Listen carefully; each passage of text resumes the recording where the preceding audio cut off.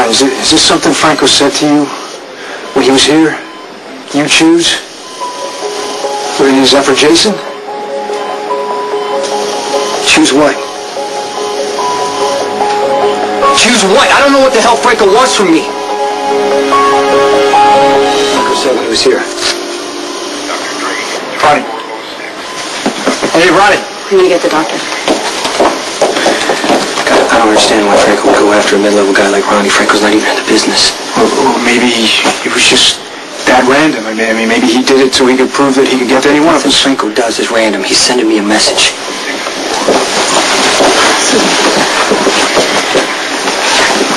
What's the word, Doctor? Mr. Domestico has lost a lot of blood. So what can you do for him? Keep him transfused and hope he regains consciousness.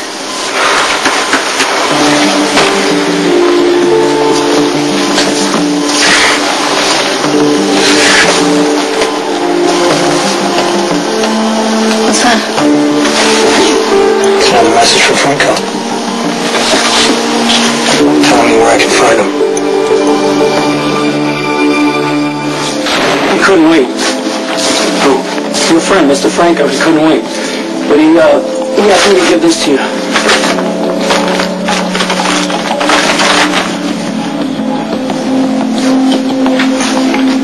What is that? It's my goddaughter's.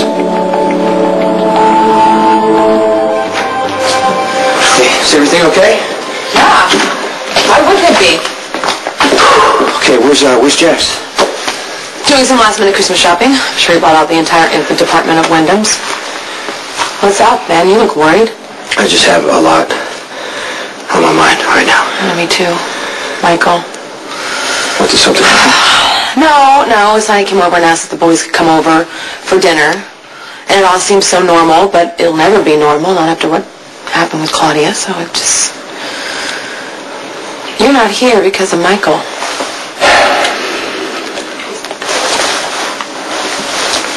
You've seen this, right? Oh my gosh! It's Josslyn's hat. My mom got this for her. We were looking all over the place. Where did you find this? It was left for me as a message by Franco. Franco? The artist? Why would he have Josslyn's hat?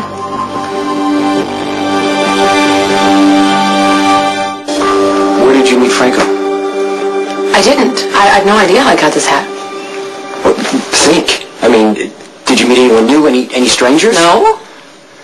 There was a guy at the Christmas tree lot. He was dark hair, I guess early 30s, kind of weird. I mean, I only talked to him for a second. Okay, what did he say to you?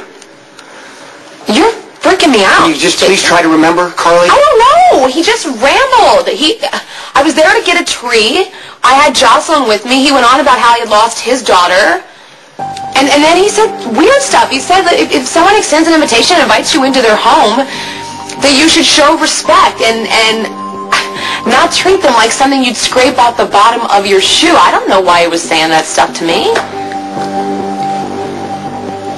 Wait a second. He also said to tell your friend that I guess that you should have shown more respect.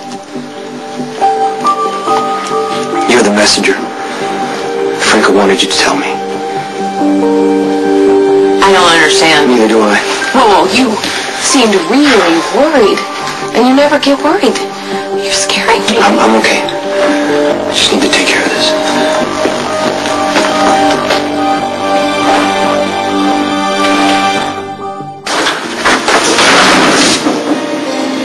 I hope you don't mind. I like it. You know, it's just strange walking in and Seeing me here. Yeah, I know. I like it.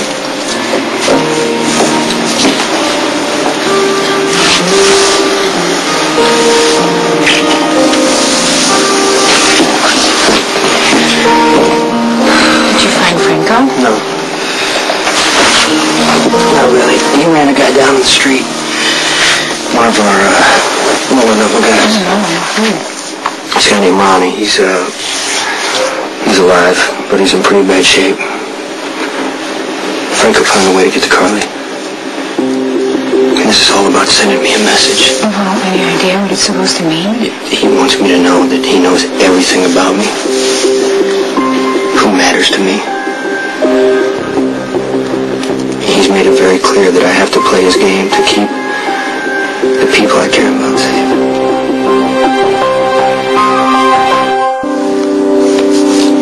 You did not invite Franco into your life. You didn't ask him to fixate on you, and it's not your fault. He is crazy. You're right, I didn't invite him, but he picked me anyway. And there was a reason for that. Franco is not retribution for the life you lived, and no matter how many times he says it, you are not alike. Thank you. Not for trying to help, just for everything. Thank you for letting me.